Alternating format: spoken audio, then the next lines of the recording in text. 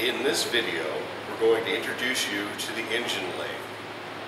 The major parts of the engine lathe are the headstock, the tailstock, the carriage, and the bed. To turn on the lathe, you must first turn on the power here. Select the speed. This one, you can adjust your speed through these speed control knobs. So if you have a clutch lever on either side,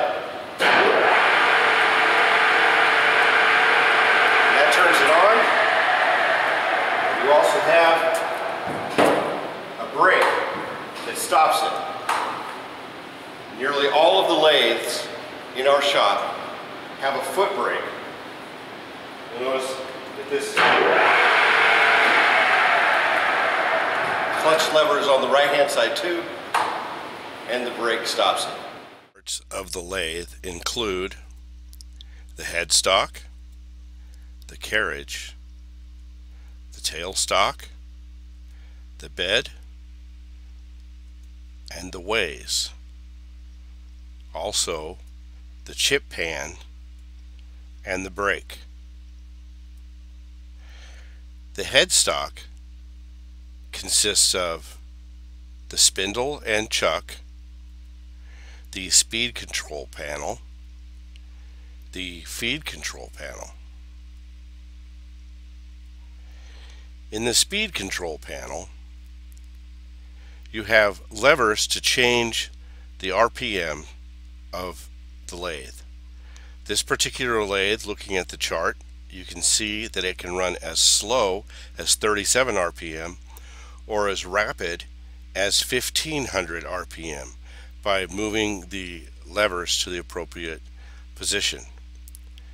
This lathe is set up with the lever in L and B and the speed selector fully to the right, meaning it will run at 54 RPM. Also on the speed selection panel, you have the feed direction change lever and the oil indicator. Directly below the speed selection panel is the feed selection chart. Much like the speed selection panel, you can choose from this chart the appropriate feed you wish to use. You can cut as few as 4 threads per inch or as fine a thread as 56 threads per inch. Also, you can cut fine a feed as 2 thousandths per revolution or as rapid as 37 thousandths per revolution. You can also choose between millimeters or inch movement. Directly below the feed selection chart is the feed selection panel. You have the feed gear engage lever, which you will disengage before changing the speeds. You have one lever that can choose between 1 and 10. The knob in front of the feed selector has 4 positions, L, T, S, and H, and the top feed selector knob has positions for 1 or 2. Just below that feed selector knob, you have a selector whether you wish to cut threads or feed using the engagement lever there. The carriage consists of a carriage hand wheel, which is the larger wheel on the lathe, to move it along the Z-axis. The top of the carriage is known as the saddle. On the saddle is positioned the cross slide with a graduated cross slide handle, also the compound rest with its hand wheel that is graduated, and topping all of it off, the tool holder. The front of the carriage is known as the apron. On the apron you will find the feed engage lever, the feed direction lever, also the half nut lever for when you are cutting threads. To the right of the carriage, you have the clutch lever, and running along the length of the lathe is the feed rod and the lead screw. On top of the compound rest, you'll find the tool holder, and at the bottom you will find a protractor base that allows you to cut tapers, chamfers, and threads. Each of the lathes is equipped with a cart. In the drawer of this cart you will find your live center, your Jacob's chuck, a knurling tool, a cutoff tool, two tool holders, and at least one boring tool holder, as well as the T-handle for your chuck, your Allen key for your tools, for locking your tools in place, and any other specific tools useful on that lathe.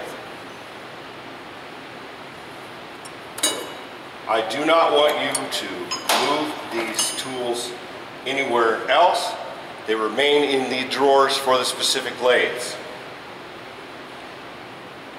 Also in each lathe cart you will find a dead center and a collar to fit. This particular lathe also has some various gears to change your threads, as well as the 21mm wrench that you'll need for adjusting the taper attachment. The tailstock is equipped with a number 4 Morse taper on this machine. So to insert the Jacob's chuck, there's a tang on the end. So you can see this, a tang, and it has to fit within the groove. So you give it a little spin until it drops, feel it. Once you have that, just slide it out, give it a pop. That's good and solid. Now, in the end of each of these Jacob's chuck, you'll notice I have inserted the chuck key. That's the way I'd like them kept. To remove, just until you back off on the tailstock until you feel it solid, then you give it a quick jerk. That'll release that. Same thing for the live center. This is a live center because it has, the center moves on a bearing. Once again, it's got a number 4 Morse taper. Get it close, give it a pop. A good solid strike into that taper. To remove it, you back it off until you feel the resistance, and give it a little quick jerk. That will release it and bring your tailstock forward.